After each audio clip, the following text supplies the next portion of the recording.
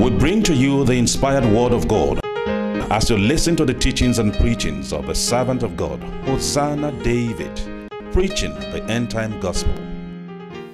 Hello brethren, I greet you in the name of Jesus Christ, our Lord and Savior. You are welcome in the name of Jesus Christ. Today we're talking about fight for the crown of life. Let us pray. Lord, it wasn't our own making for us to be here. This is 100% your plan to bring us into this world without our negotiation. We know we are not here for nothing. We are here for a purpose, and that purpose is designed specially by you, that we should come and conquer. Use the dominion you have given to us. Occupy till you come to take us home. Lord, many of us have been wounded because of fighting. Many of us have been so oppressed to the point that some have looked back, some have fallen aside. But we put our trust in you, O Lord, that you alone will see us through. We put all our hope and trust in you, O Father. Please help us. Almighty God, please help us to fight this fight to the end. I pray that you speak through me to your children.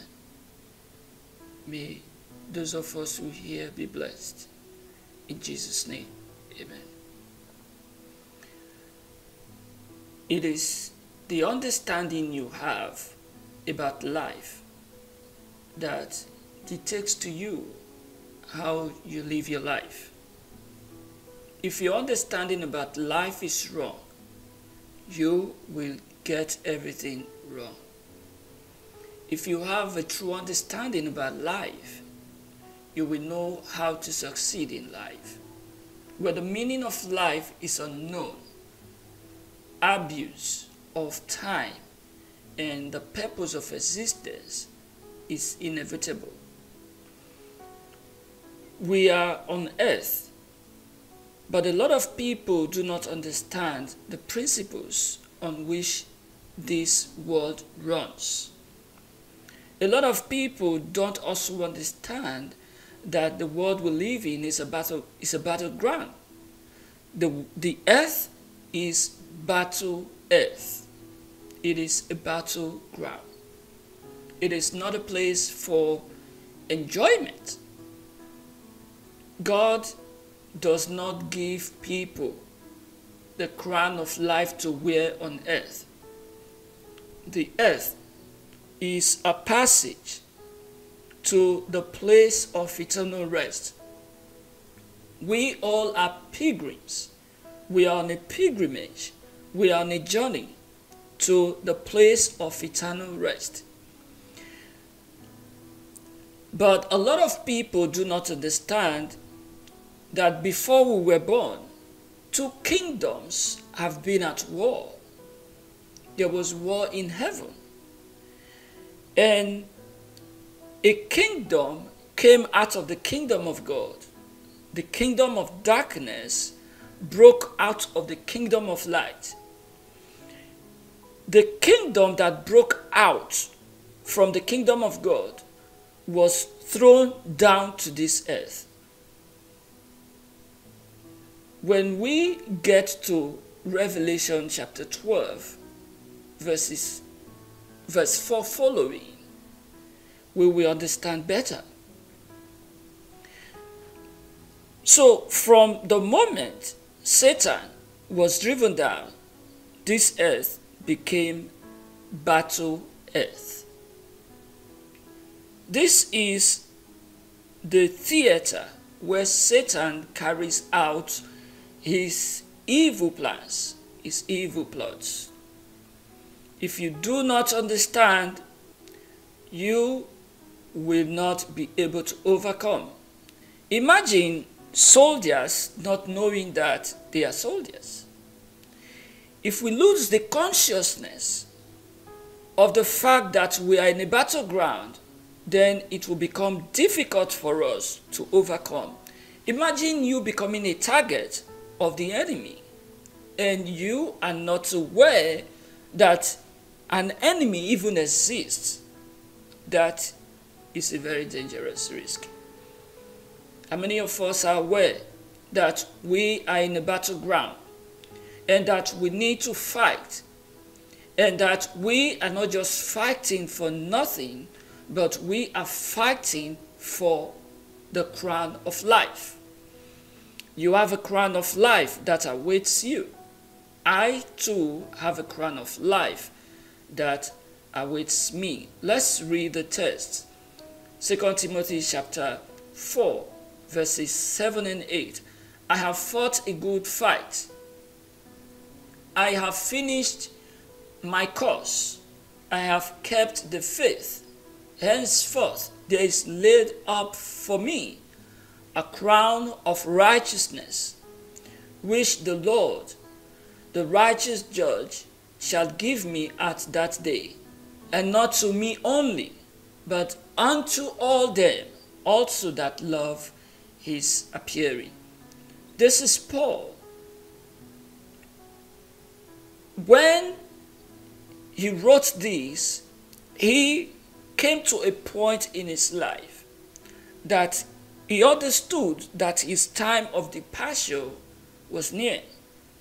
And he had this strong assurance that, yes, the time is close, and I have fought even to the end. And I know that a crown of life has been laid aside for me. A crown of righteousness. The crown of life. These are the same thing. The crown of righteousness, the crown of life. The crown of glory. These represents the same crown. It's talking about the same thing.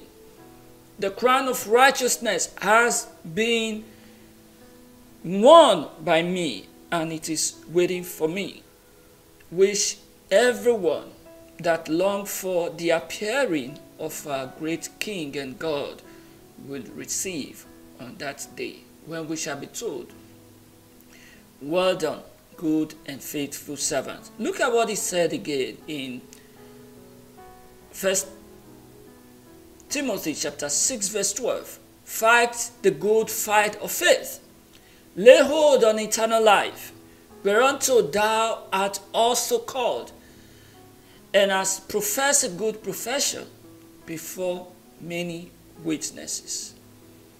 We are called upon to fight the good fight of faith. How many of you know that you are called to fight and not called to enjoy, not called to celebrate, and not called to gather material prosperity?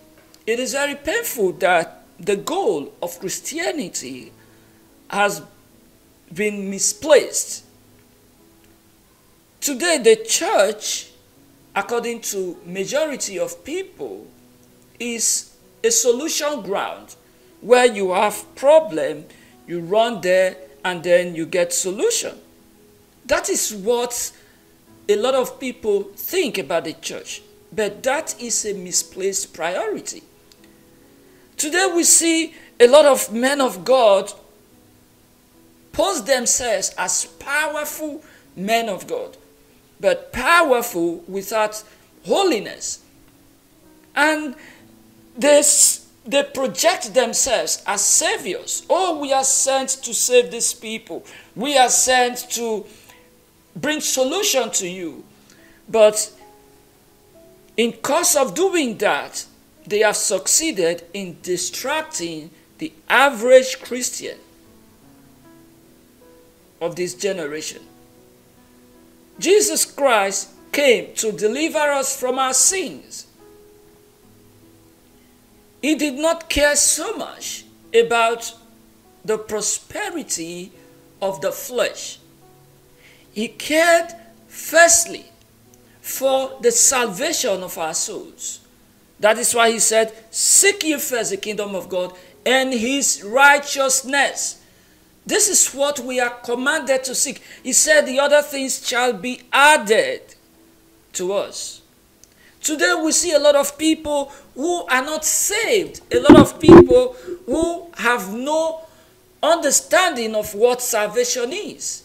And what they are after is prosperity.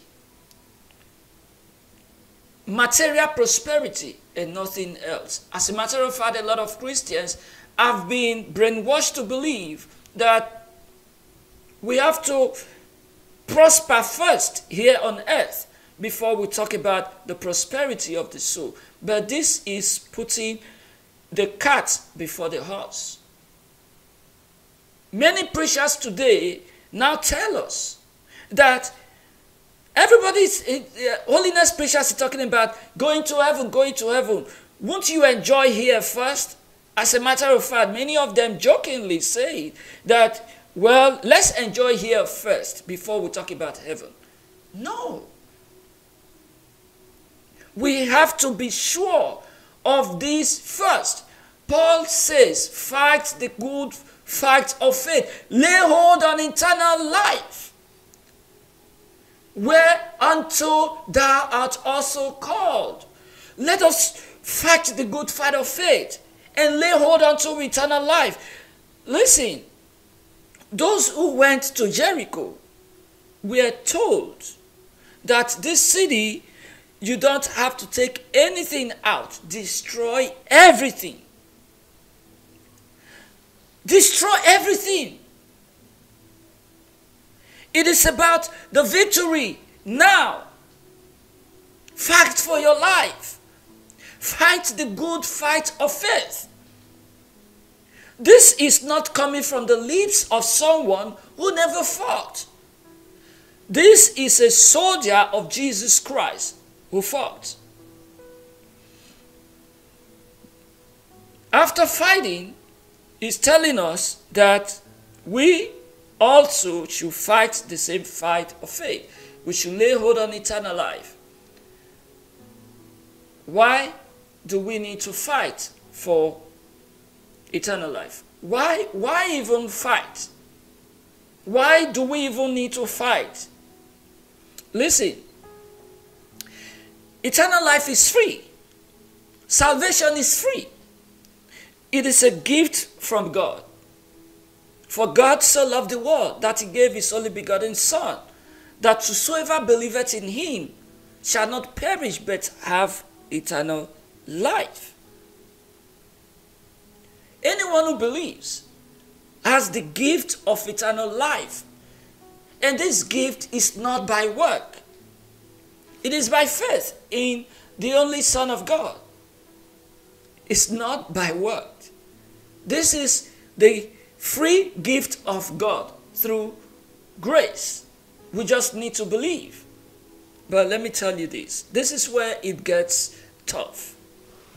Imagine a situation, you are in a battleground, and then you are given the most precious stone in the world to take home.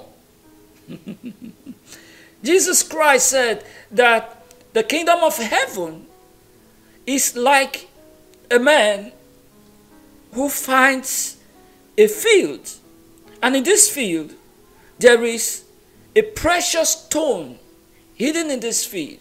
So he went, sold everything he had, and bought the field.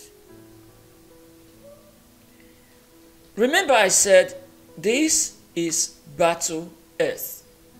This is a battleground. This is battle earth. Imagine you being given a bag of diamond in a battleground, in the war front. And two things are involved. Number one, you have to survive. And then number two, you have to take this bag of diamond home. So it's not just surviving, you have to take these precious stones. You have to take them home. How will you fight? How will you fight? I watched a video recently of Mr. Beast. He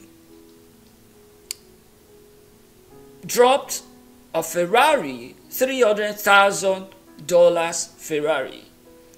And there were about, 30 or 20 people surrounding it. And he said, if you lose contact, if you remove your hand from it, from the car, you are disqualified. So, the first day passed. You know what that means? You can't even go to ease yourself. Right there, they ate food, they drank. And you know what it means? When you eat and drink and you are not permitted to go to the toilet, it means that place becomes your toilet. And there are cameras everywhere watching them. Some of them slept and loosed their hands. It came to a time he said, now you're going to put one of your fingers, one, and then they raised it up. It remained two of them. They raised it up, and one of them was screaming. He said, I'm tired, my finger is aching me. There's so much pain. Until he dropped. And it remained the last guy. You want it. That is a Ferrari that can miss the road and jump into the sea, into the lagoon, and is gone. Or it could catch fire. It could develop electrical fault, catch fire, and get burnt to ashes. It could have accident. Yet people decided to be resilient, to be patient, to persevere, urinate on themselves. In fact, there was this guy who said one of the person urinated on him. They slept there. They ate there.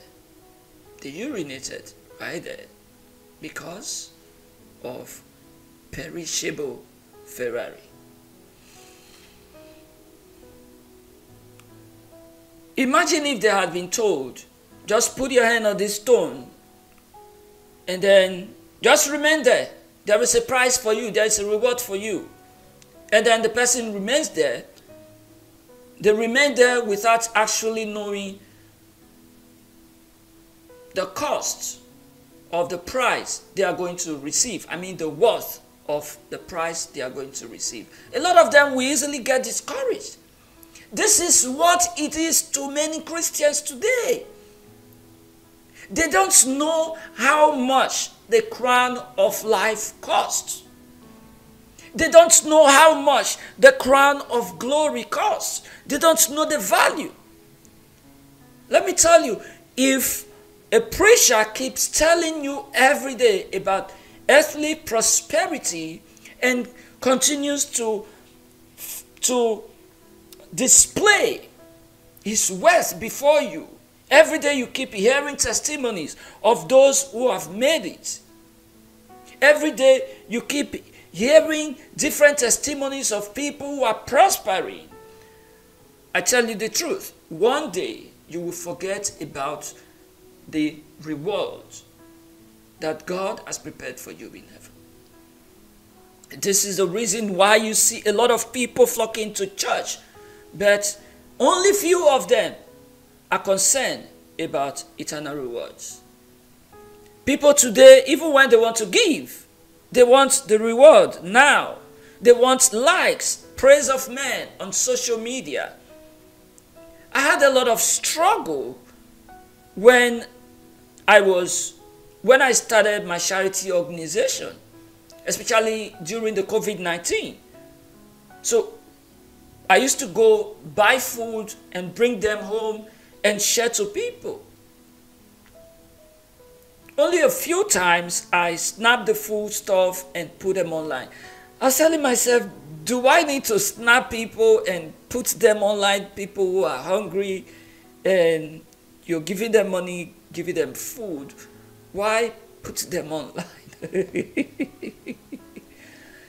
There is this guy who always talked to me. He said, you don't need to be using your money to run a charity organization. Just put what you are doing online. Put them online. Let people be, when they see your good works, they will contribute. He preached to me a lot of times, and he told me there's difference between your personal charity and a registered charity organization. This is not your personal work. I had to take it to the Lord in prayer until one day he told me, you have your personal charity to do, which you have to do in secret. Then again, you, so long as you are open to public donation, and the people are not there with you, those who donate, they are not there to see the work themselves, you owe them the obligation of transparency and post these things online. But I also understand that there are some embarrassing situations. Someone who cannot eat food, and then you give the person few dollars to buy food, and then you post the person online. That's totally wrong. If you buy food and they are sharing to a lot of people, and there are those who donated towards the food bank, and you are showing it to the world and encourage people to give, for instance, flood victims. So you were doing it and posting it online and encourage more people to give so that you can help more. Fine. But what do we have today? I know why I take some time to explain this. Because there is always a place to draw the boundary. A lot of people, they are giving to the poor on the street. Their personal charity, they post it online. Any little thing, they post it. I do charity. As a matter of fact, it's my tradition that when I'm traveling, when I'm going out, when I go to the market, I try to give something, no matter how little, to someone. You should do it too. Whenever you're going out, as you take your salary, set something aside. Don't just sow seeds into the lives of men of God. Don't just give your offering. There is a place of charity. Do charity. And don't broadcast it. Your neighbor has no food to eat. Give to them in secret. And your Father in secret will reward you. But because of likes, shares, followership, follows, subscribers, a lot of Christians are no longer practicing the doctrine that surrounds charity, almsgiving, because they want their reward now.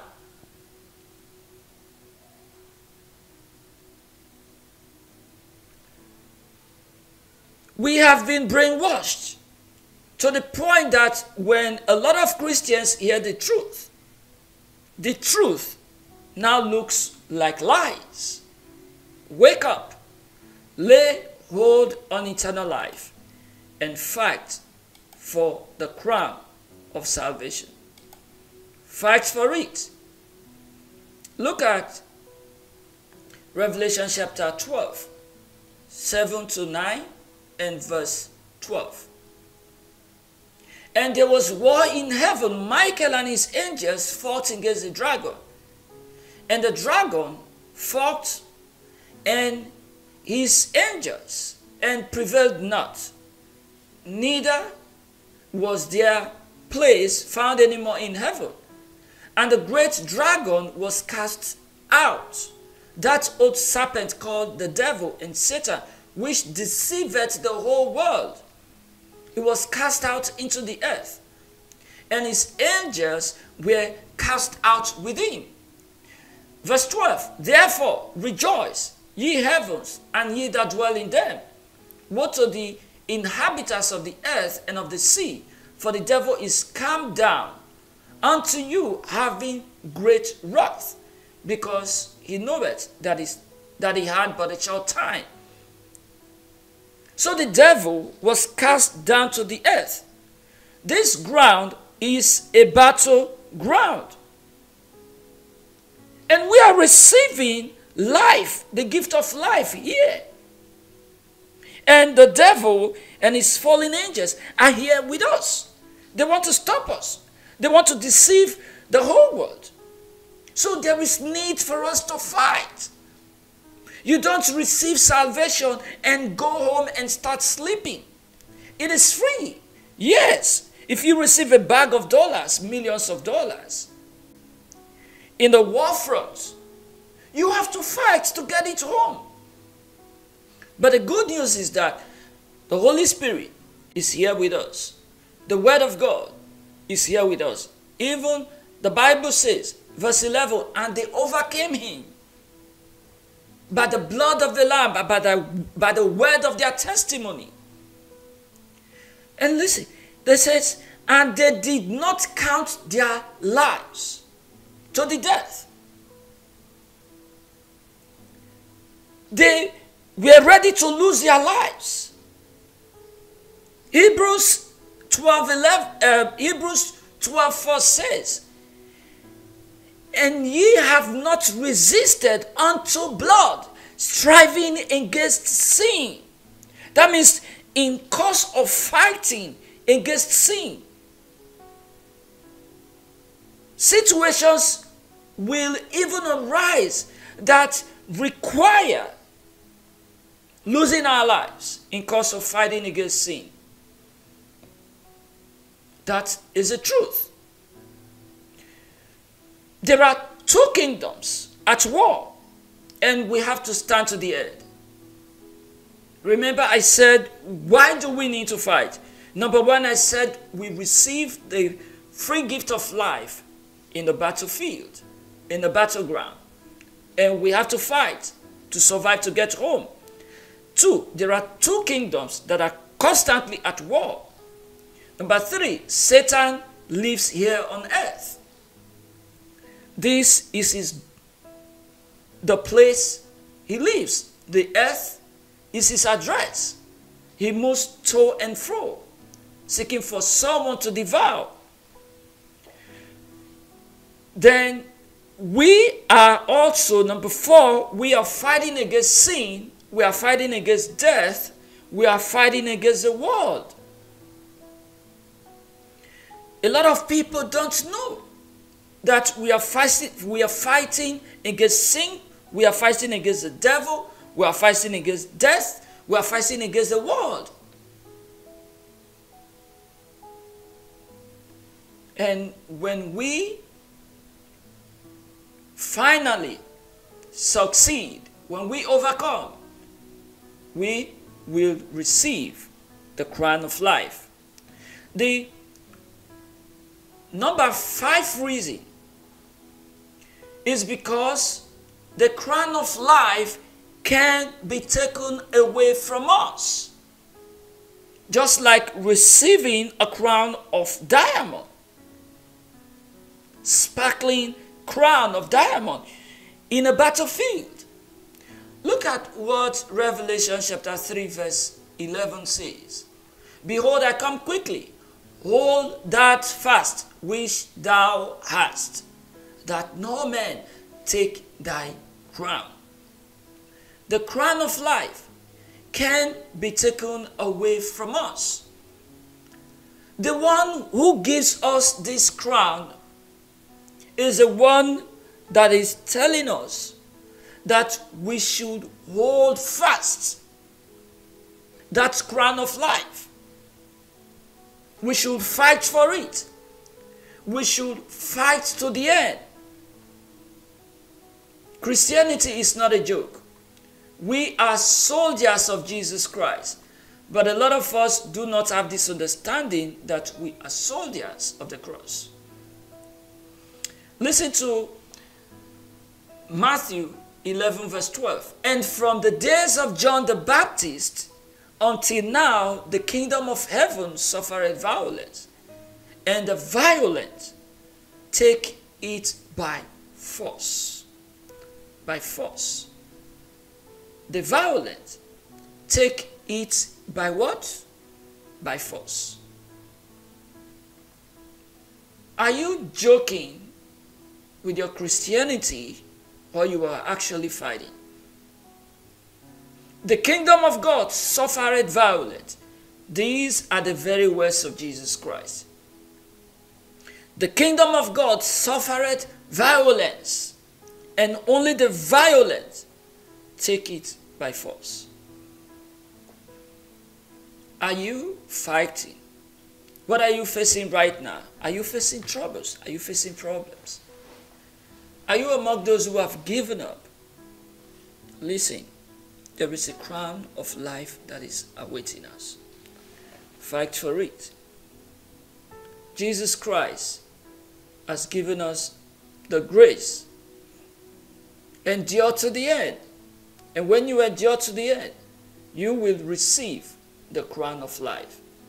James chapter 1 verse 12. Blessed is a man that endureth temptation, for when he is tried, he shall receive the crown of life, which the Lord hath promised to them that love him.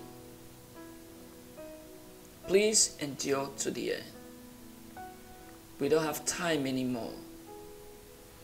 If you haven't received any blessing in this world that makes you comfortable to enjoy life to the fullest, if you have, on the other side, if you have received some blessings and you are enjoying life to the fullest,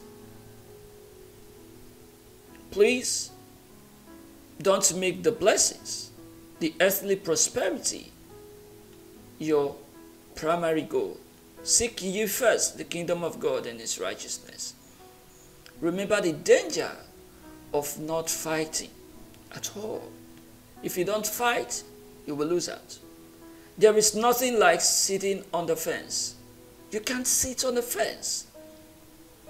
Christianity is a dangerous kingdom.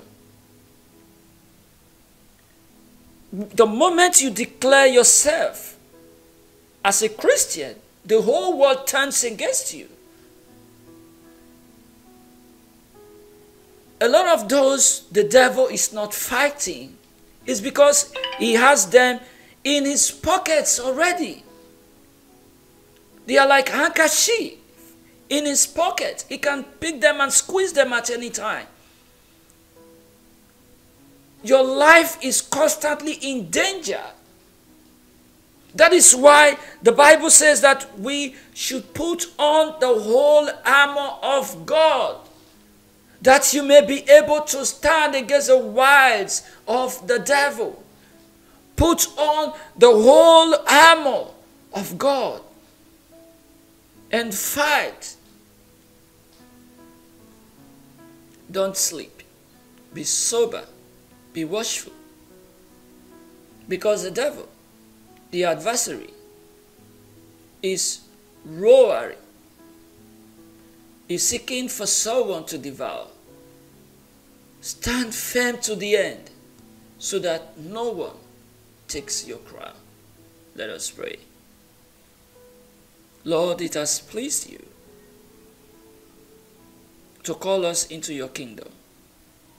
Lord, strengthen us. Help our faith. Help us in our infirmity. Help us to be obedient. Just by obeying you alone, life, the race will become easier for us. But if we disobey, we will find it difficult to overcome. Help us, O Jesus. Help us, Almighty God. In the name of the Lord Jesus Christ, We cover ourselves with the blood of Jesus.